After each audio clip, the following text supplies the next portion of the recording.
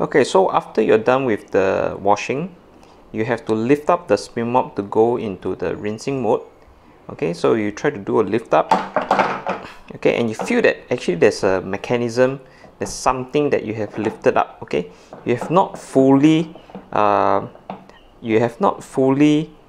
break away from the lock. You can still that it's still being connected. Okay, I can now do the rinsing.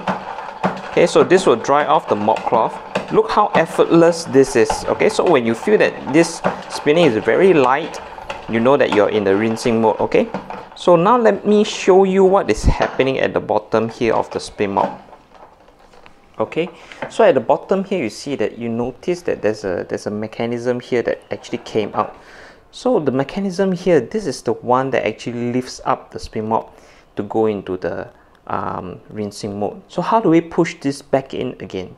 So you just need to go back to your spin mop. Okay, so you just got to position it nicely.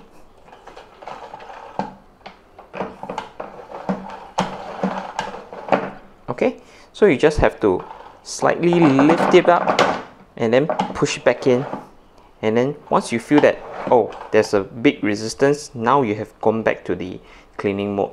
Okay, so the thing that actually just came out, now it has returned back into the spin mop. Okay, now to take out the spin mop, you just have to rotate in a circular manner, and you find that, okay, you can actually lift up now. Now let me show you the back of the spin mop again.